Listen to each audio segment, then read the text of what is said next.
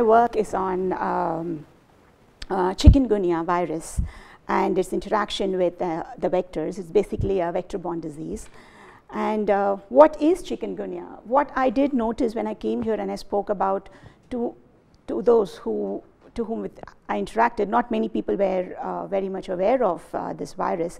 So I thought I will give you an introduction about the virus and why it is important, why it is a major public health concern in our country.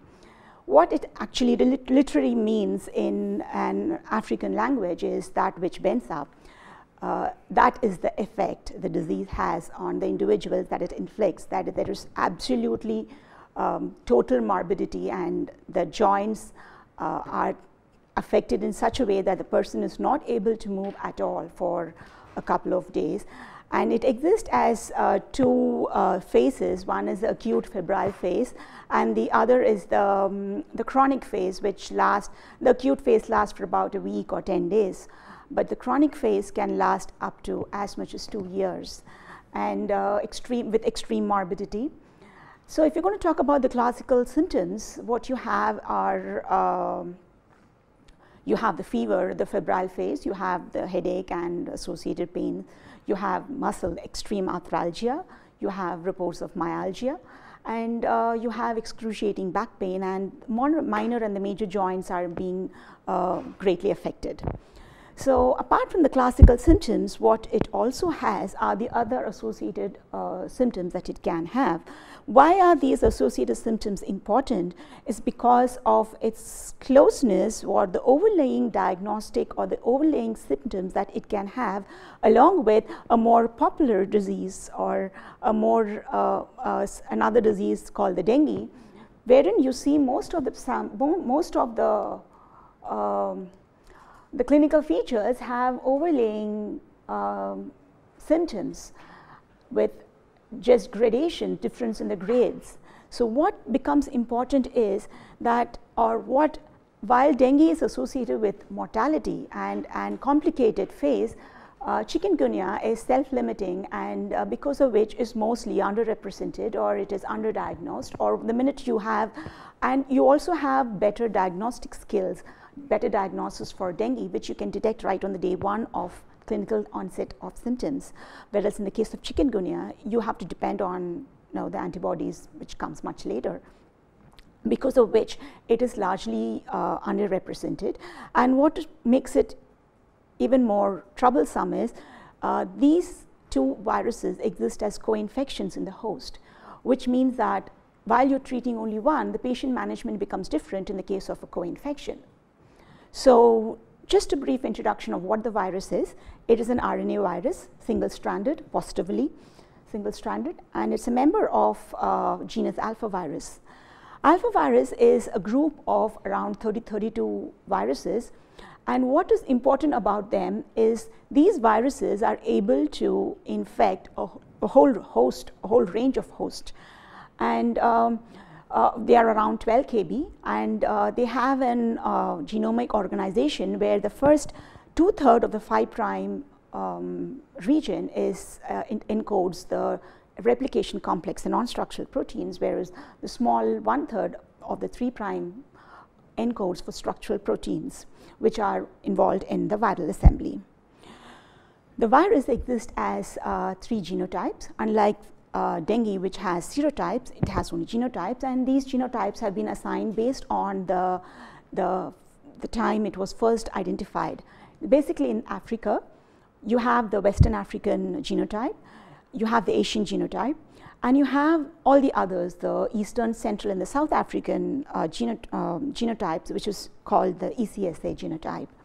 It basically follows a sylvatic cycle in Africa and an urban cycle in Asia and Europe, mainly because of the spillover. What is most important in this infection is the vector, or the way it interacts with the vector.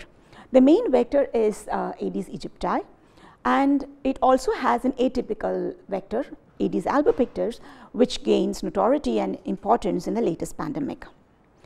So if you're going to talk about the distribution of chikungunya virus, this is how it is as of March 2015. You have most of Asia, Southeast Asia, being affected. you have the endemic region in Africa anyway there. You have half of Latin America and some parts, even though it says US is there, it's more of the southern parts of the US that is mainly affected. What is very surprising is this was what was the status in 2010. This was what, of course, even in 2010 you had Italy being affected by this virus, but as of 2015 you can see the spread, which definitely is a global concern because of the kind of spread of this infection. And what it also coincides is the distribution of the vector species in the globe. So when you see the distribution of the Aedes, this is the data of Albopictus, because between Aedes aegypti and Albopictus is much more robust. Mainly the distribution of the mosquito population depends on the climate and the climatic conditions of the place and the geographical conditions. What you see is Albopictus is so robust that it just requires a very small window of conducive environment for it to start propagating. As you can see, since 2001, the kind of expansion of these species is really alarming, as opposed to where it was indigenous. And there is a distinct spread of these species, so which automatically says that it is just a time bomb waiting to. And this is what happened in the US actually. You could see the Albopictus for quite some time in the 2090s, but what we do now see is that you've got the cases right there. So it has reached here, and it's just a matter of time when it reaches the other places where the infection goes. So, which gives the importance of the virus vis-a-vis the vector population. Now, let's come to the way the latest pandemic hit. There was a pandemic across continents in 2005. And what were the salient features of this pandemic was that in vector biology, there was a single point mutation that shifted the vector compatibility from aegypti to Albopictus. Even though aegypti was known to be the typical vector that has been infecting it for whenever, this pandemic, this time in 2005, there was, and most of the cases that were seen was transmitted only by Albopictus. And we also saw that there was a single mutation that was caused. I will explain this in the slides to come. What also we witnessed was there was very distinct differences in the chronic phase of the disease. Until the time, what happened was the acute phase was very much similar. Of course, you did have some non-classical symptoms like diarrhea. You had some other symptoms which was not associated with a classical diagnosis.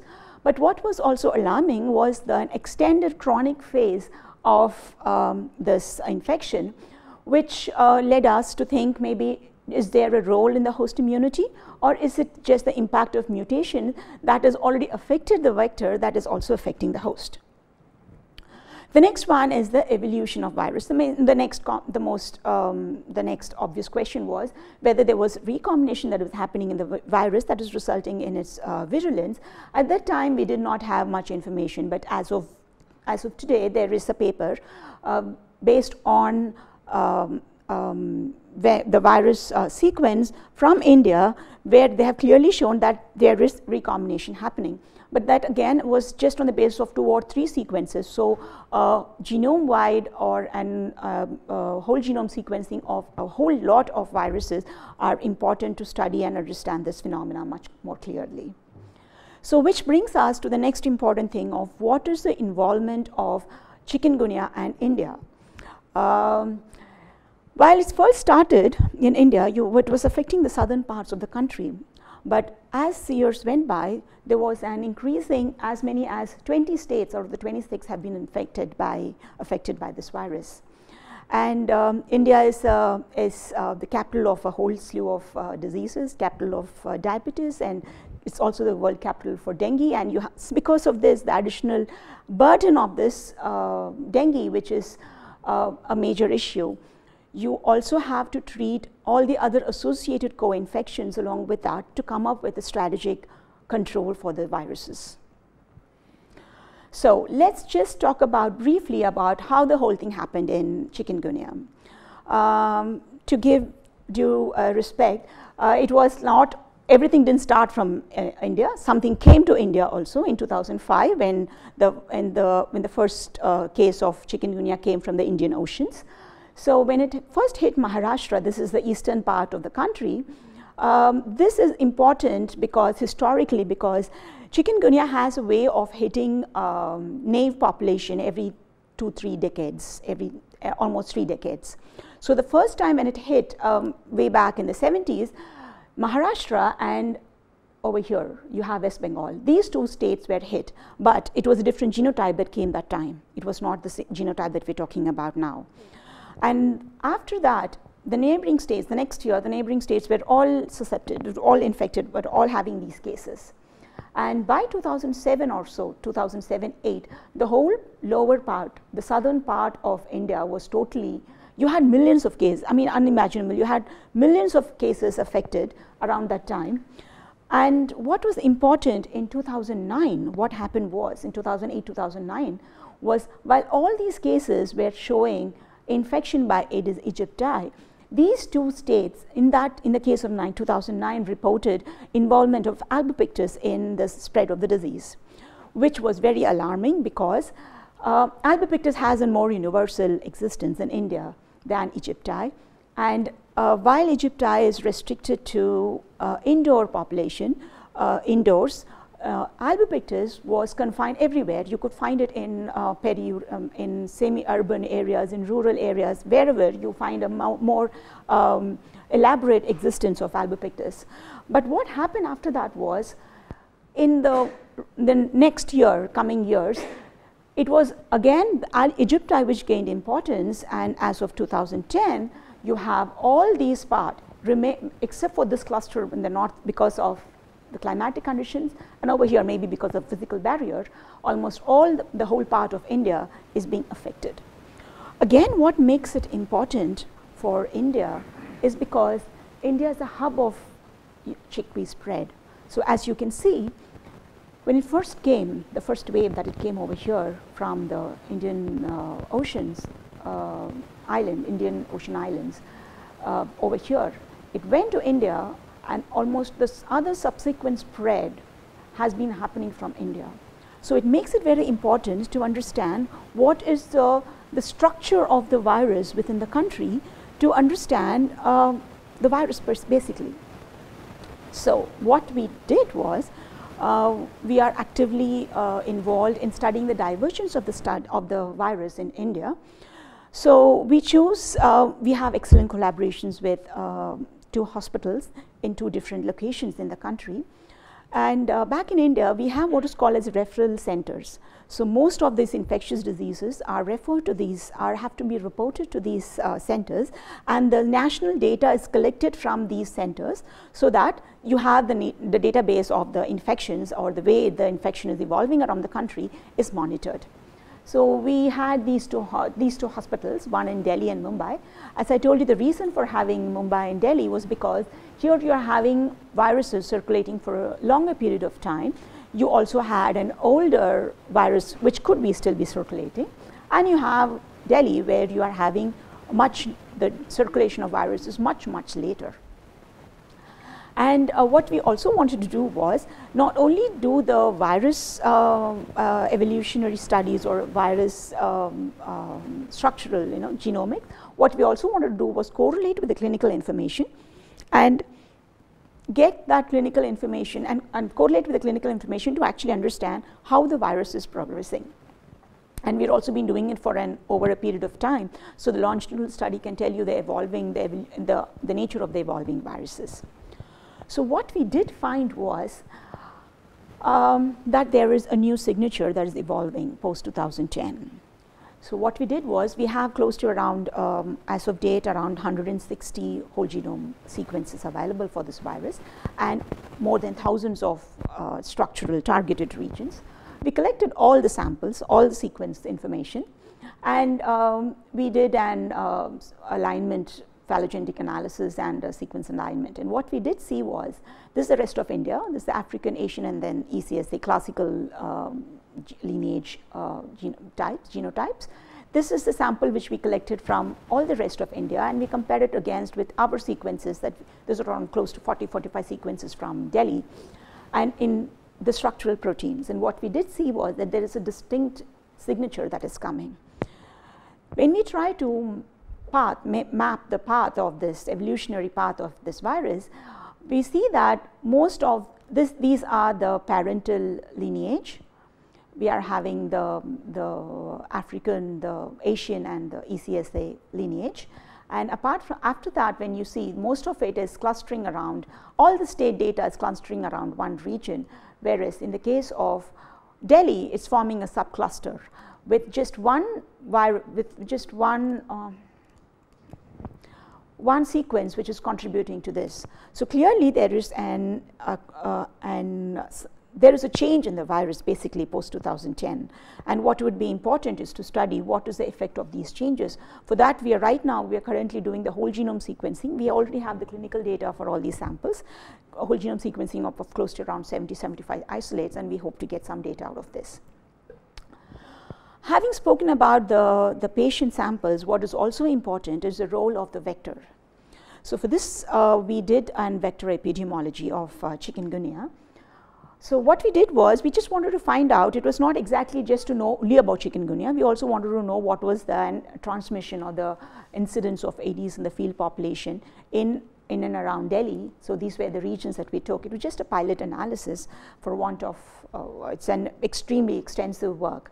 So, and we also wanted to see was whether you have, Aedes is the common vector for both chikungunya and dengue. So we wanted to see if we could, these viruses, do they cohabit in the virus? What is the scenario of the transmission with vis-a-vis for co-infections. So what we did see was that we could see dengue and chikungunya virus in pooled samples. The pool was not much, it was just 10 Aedes that we pooled, and in all of them, for any of the regions that we took, the samples were co-infected. We are very excited about these results. Number one, we would want to know what is the status in the population basis. The other one, of course, we definitely would want to know what is the role it plays in an individual insect. Is this out of a single insect, or is it in a population of insects that we're talking about? That would result later on, that will decide whether it is the viral titer that results in the cohabitation. There are a lot of questions that we can ask from here on. And what we also saw was whether there was going to be vertical transmission of chikungunya virus. What is vertical transmission? It is this where the virus is transmitted from mother to the egg from trans-ovarian or transvenereal transmission. It's very clearly over here. The males are positive too, so it means that it is trans-ovarian, transvenereal. And what it also means is we do the collections of the immature stages. The larvae are collected, and after that we immerse the larval population in our lab, and only then we test it, which means that the larvae are basically positive for this chikungunya virus. The same for dengue as well. And we do see that, so if you're able to target those positive populations in the field which are positive for this, we could actually stop an epidemic, an outbreak from happening.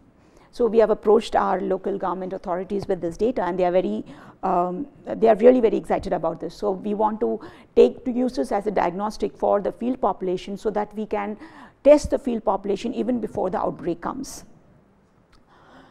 Then comes the most important aspect of what is the role of the vectors in disease transmission of chikungunya virus.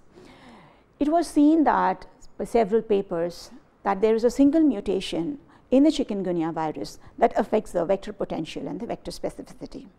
There are different ways by which this happens, and one of the way is by making the different mosquito samples conducive for the viral growth, which the virus can attain by mutating itself to help in growing in new vectors. So which brings us to the next important question of how important vectors are. Vectors are important in all kind of disease transmittance because, number one, they take part in completing the life cycle of the virus. They are amplifying host versus the incidental death versus, and dead-end hosts, which is what the humans are. They actually, vectors are the reservoirs of the pathogen. So disease transmittance entirely depends on the capacity of the vector to transmit, and it's got nothing to do with the virus per se. So, and why is this important? Because blood feed is an important phenomena in the life cycle of the mosquito, because they need the proteins for laying eggs. So if you're going to talk about, this is an Aedes albopictus mosquito, and these are the various important organelles inside the mosquito. So when you take when there's engorgement of blood, and the blood is being filled by, the whole gut is being taken by the mosquito, what happens afterwards? In the case of an viremic blood, the virus is retained much after the blood is being digested by the insect. And it is the capacity of this virus to either multiply or not to multiply that makes this mosquito a susceptible species. So how do you actually do it? Is like you study populations, and when you, depending on the titer of the virus in the host, depending on the viremic level that is there, and the percentage of the population of the mosquitoes that are being susceptible by the virus, you say that this vector, this species is a vector or not. For instance, in India, there are as many as 102 Aedes species, of which there are only around 5 or 6 that are actively transmitting the dengue and chikungunya. In the case of malaria, there are almost 56 species of Anopheles, of which 9 are vectors, official vectors, of which only 4 or 5 of them are vectors that are considered as good vectors. So it is not important that all mosquitoes are going to transmit. It is the kind of information that the mosquito is the kind of information that the virus is able to get. This is how it's explained over here. So when you're going to talk about a virus being in a viremic, the blood, when a virus enters the mosquito, it goes to an eclipse phase where there's a dwindling of its numbers. This dwindling goes to a very, very critical number. And after that, it goes to a transmission phase. And it is in this transmission phase, it is this extrinsic incubation period that it is called, that decides whether this virus is going to be retained in the mosquito, or how susceptible, or whether the vector, the mosquito can stay as a vector or not, which what happened in albopictus in the case of chikungunya. This extrinsic incubation period was reduced because the single point mutation of the virus resulted in better binding of the virus onto albopictus. Thereby, the albopictus was getting more and more infective. It was able to infect, it got matured much faster. It was able to infect the population, much more population, because the virus is going to stay in the salivary glands once it reaches there till the end of its life cycle. So, once a virus is entering the mosquito, the mosquito has a few factors by which it's going to stop. There are defense mechanisms. It has immunity features, it has stress, oxidative stress, it has RNAi, which are important first level defense features, by which it prevents the virus to enter the mosquito, to replicate, to develop in it. But what the virus also does, they have viral proteins by which they are able to counteract the RNAi of the host, or they could also be host receptors which are aiding the growth of or attachment or the entry of the virus, after which they are able to sustain in the virus. So our lab is working, apart from the other aspect that I spoke about, is how do mosquitoes cope with pathogen invasion. So the questions that we are asking is to decipher the role of the vector in the pathogen development and in the vectorial capacity, thereby helping in transmission. We are looking at 2 important aspects. One is the insect RNAi, with specific interest to microRNAs, is what I will be talking to you today. The other one is the oxidative stress. So these 2 we are looking at in 2 different organisms. One is the chikungunya virus, and the other is the Plasmodium development in Anopheles. As we all know, there is indeed an intricate interplay between the host microRNAs and pathogenic viruses, or pathogenic viruses in the host cell RNAi machinery. Number one, there have been several cases where cellular microRNAs provide strong antiviral defense systems. There has been examples where cellular microRNA may stimulate viral replication, as you've seen in the case of HCV. You also have instances where virus encode microRNAs that would target specific cellular genes that you see. The classical example is the herpes cells, herpes viruses, and the virus can also encode microRNAs that would regulate viral gene expression, thereby they are able to hide from the host defense, and we are able to replicate when the time is conducive for them. Of course, there is also the latest one in animal viruses are the existence of viral RNAi suppressors. These are viral genes that compete with the host RNAi machinery and blocks the host RNAi, thereby enabling the virus to replicate in the host. We use a variety of technologies to pursue each of these questions. We work a lot on next-gen databases, high throughput databases. So we have the network. So I would extend my my assistance to any one of you who would want to utilize any of these technologies for data analysis. For small RNA sequencing, for transcriptomics, we do not do the data generation. Data generation, we outsource it. But what we do is we do data analysis of large data sets and hybrid analysis assemblies of different types of data sets and incorporate them to get to where we want to go. For this purpose, what I'm showing you is we infected infected the cell line, Albopictus cell line, and we also have an insectary where we have the mosquito cycle going on. So we have the mosquitoes, we infect the pathogen with the mosquitoes with the necessary way. In the case of Anopheles, we go do an rodent malaria through the mice. In the case of human, in the case of chikungunya, we can always mix it with blood and then give an membrane feed. You have an artificial feeding system by which we can do the infection and get the tissues that we want. So our objective is to identify vector microRNAs primarily because there isn't much known about it. Profile these microRNAs to know what is being regulated on that specific time point or the specific time of type of infection that is there. Predict these microRNAs, target microRNAs, and pathway analysis validate these targets. So this is a discovery pipeline for microRNAs. So even though we do have the database right now, we have it for almost 10 to 12 arthropods of all the microRNAs, the fetching sequences, the primary microRNA, and we also have it for humans. So anybody who wants to use it is welcome to do it. So, and not only do we do just an microRNA identification, we also go for novel microRNA identification, and we also have the pipeline by which you can go till the final differentiated microRNAs.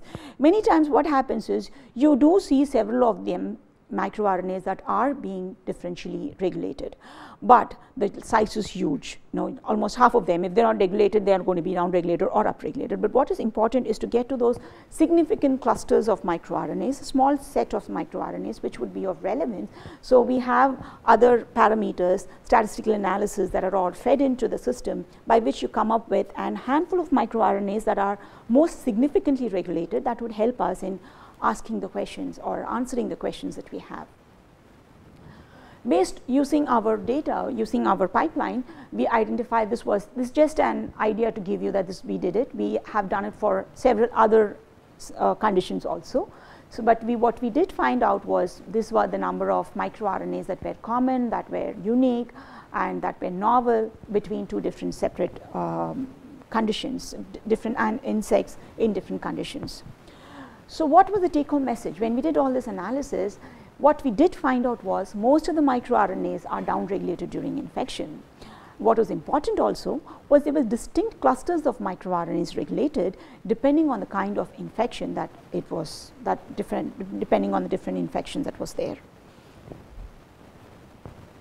Similarly, we also have a microRNA target prediction pipeline, and using this we identified that specific pathways which are of significance were being regulated in these microRNAs, And these pathways were mainly related to signaling as well as immunity.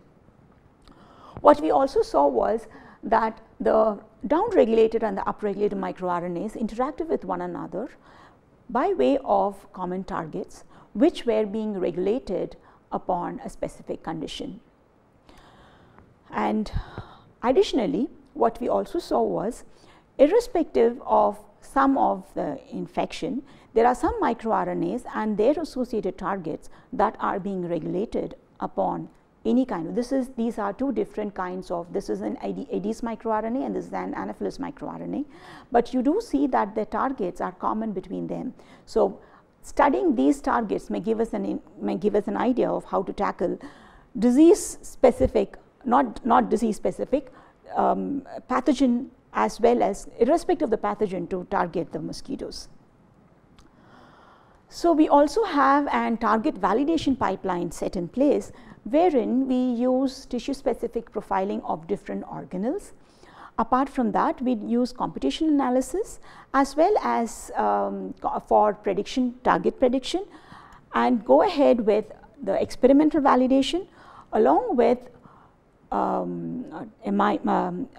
RNA-seq, do it along with degradome sequencing, wherein by using antigomers, we transiently knock down the microRNAs and looked for cleaved products specifically and do the analysis. And combining these three different methods by hardcore computational biology and having an RNA-seq and a co-express with the microRNA at the same time point, and then doing the analysis of that, along with that doing a degradome sequencing and getting those cleaved products, we are able to come up with a very definitive number of targets which we can work on, other than you're talking of hundreds of targets, you're just wondering what to do with them because you don't want to miss any of them because that's all you have. But here you're talking of specific, very specific amount of targets that can be easily validated. To prove my point, this is the cell, a mosquito cell, when what happens to it at the time of blood feed. So when you see over here, and as is already known, that blood feed is going to have an important role in several of these factors that are there with respect to oxidative stress.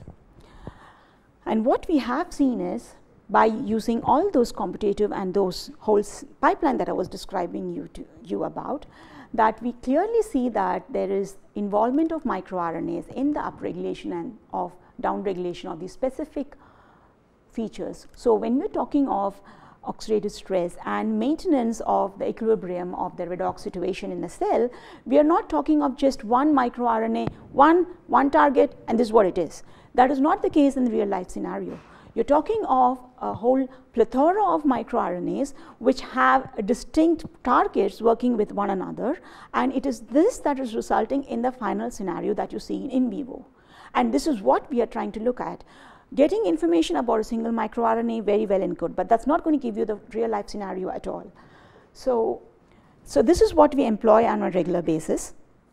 And what we have seen is that because of this interplay, that these microRNAs and their associated targets are playing a definite role in the redox toxification.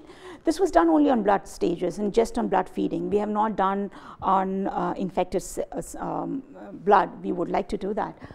So if we do that, we know that there is going to be a possible case, because we do see associated immune related pathways, we strongly suspect that immunity would also be affected by these microRNAs. So what we do see from all these experiments is that host microRNAs, they do modulate pathogen infection, number one. And number two, these microRNAs regulate several important pathways that would be associated with signaling, oxidative stress, immunity, and so on. The next logical question with respect to chikungunya, seeing that microRNAs are being regulated by its infection, was to see whether these vector microRNAs bind to the 3' UTR of the pathogen, and do these microRNAs that are binding, do they have an impact on regulation? So what we do see is, apart from the microRNAs that is being modulated in the host scenario, we also see that the microRNAs may target chickpea untranslated region and may regulate virus development. So there are a lot of questions that we would like to ask. What are the host factors, receptors that are involved in chikungunya entry? We do know that it's not going to be a single receptor because it's going to affect so many other viruses, so many other hosts. But having said that, the insect, the mosquito, is only one or two. So we are more hopeful of getting insect-specific factors, receptors that would be critical. And what is the impact of this in the vector competence? What are those hotspots in the viruses that are able to change the sequence in such a way that to beat this receptor binding? This is the most critical work that I would like to concentrate for the rest of my life. Co-infections of dengue and chikungunya and the vector. What is the role the vector plays in the transmission of co-infection? What is the viral load that is required for co-infecting and mono-infection, and epidemiology of co-infection in India? We also would like to, other important questions are, what is the role of the host microRNA regulation, that is the mammalian host, as well as cell tropism and the host response in the chronic phase. Apart from the work that I described to you, we are nearing the end of my talk. We have the chikungunya virus biology research in our institute has mainly 4 themes, of which I took you through the divergence and evolution, as well as the virus-vector interaction. We're also involved in understanding the basis of virus or virulence using studying or identifying viral suppressor proteins that are involved in RNAi suppression. And we also have initiated work with respect to the human microRNAs and their binding with the 3' UTR, along with the pathophysiology of the chronic phase. This is the team that does most of the work, an enthusiastic bunch of very sweet kids. And acknowledgements are due because of this work was possible because of my collaborators. We have an extremely dedicated set of clinicians who, in spite of their busy schedule, are able to devote some time for our work. And these are my collaborators where I learned, Dr. Scott Weaver's where I learned the virus vector interaction studies. And here we are doing the co-infection whole genome sequencing at this Osaka University. This is what welcomed me in Trieste. This is it's a sunset in Trieste, enough for me to make me fall in love with this place. Thank you very much for your time.